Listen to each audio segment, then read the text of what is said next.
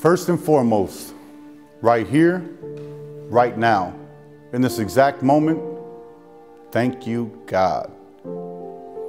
I don't know about you, what you think, or what you think you know. In fact, we don't even have to believe in the same thing.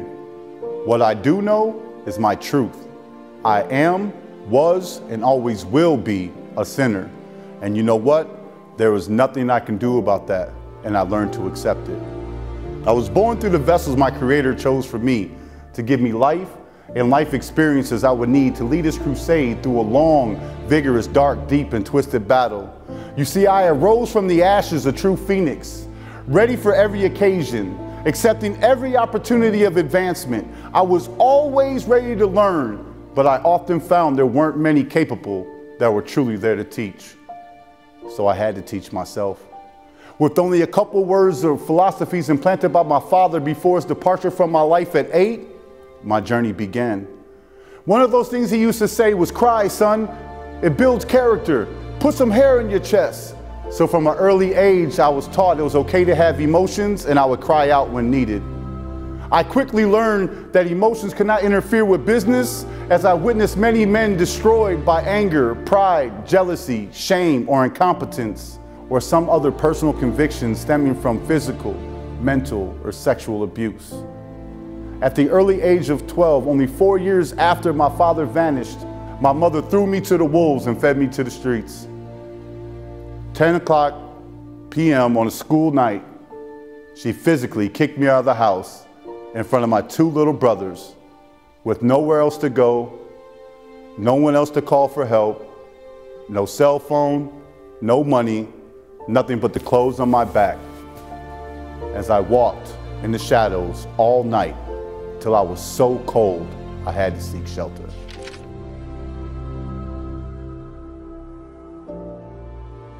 Thank you, God, for the house party.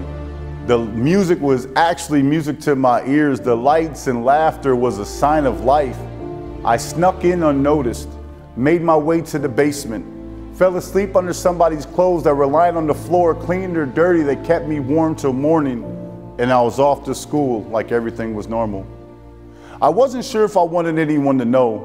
I didn't even really know who I would tell if I wanted to. Only an hour or so into school, I'm arrested in the gym, walked out in cuffs with hands behind my back. My life takes a drastic turn at this point. Although not all bad, it does get pretty outrageous.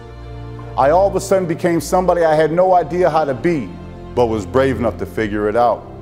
I was stamped, stigmatized, labeled, cast away, whatever you want to call it. I was feeling it. No one will look at me the same from this point going forward. Not my friends, my non-friends, my teachers, the faculty, my principal. Everyone would start acting and treating me differently. What was a lost 12-year-old parentless kid to do? Of course, I acted the part. I did, said, and became exactly what they said I was, and I did so with style, making quite a splash and a not so glorious name for myself.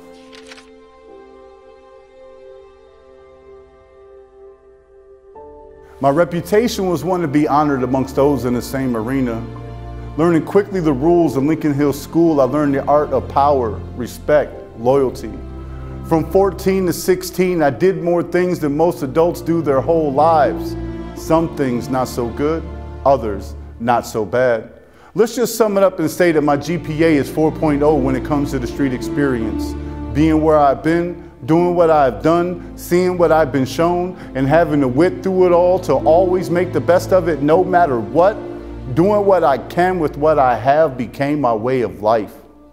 So many things I am not proud of, yet give me honor today to sit here in front of all of you and say, I know what it's like. I know what it takes. I know what you're going through, and I'm pretty certain I know exactly how you feel right now because I've been there. I too have shared the same thoughts of anger, rage, frustration, confusion, suicide, homicide, questions unanswered, left with many knives in my back. What if I was to say to you, you were not wrong? They are. How you feel is natural. It's normal, and you do not need prescription pills to be normal or fit into constraints or perversions of our society today.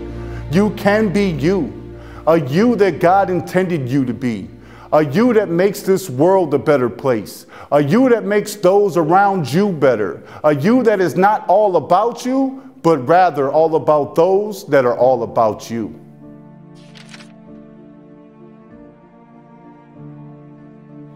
Today is your day. Seize in it the victory. Take from it the gift of God's grace and mercy and pay it forward with an attitude of gratitude, knowing that you did your part and you played your position with righteousness, humility, integrity, honor, and respect. That's all we can do, is continue working on becoming the best version of ourselves in order to procure and produce the best harvest known by mankind.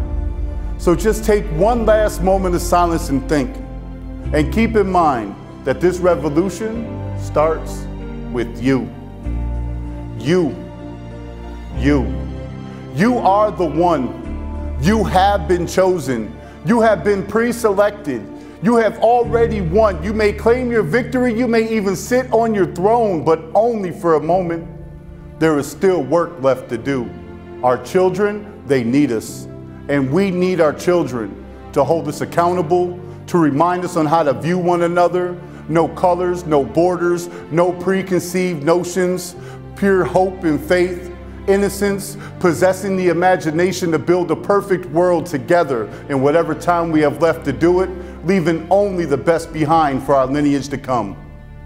I sit here and say thank you. Thank you for listening. I cannot say I have it all figured out. I cannot say I have all the answers.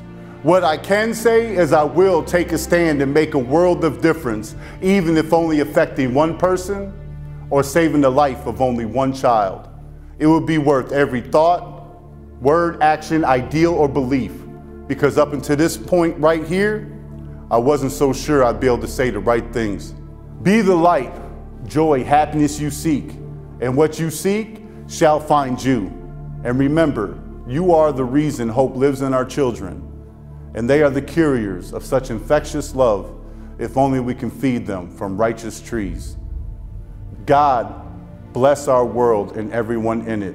Together, we are far greater than we will ever be alone.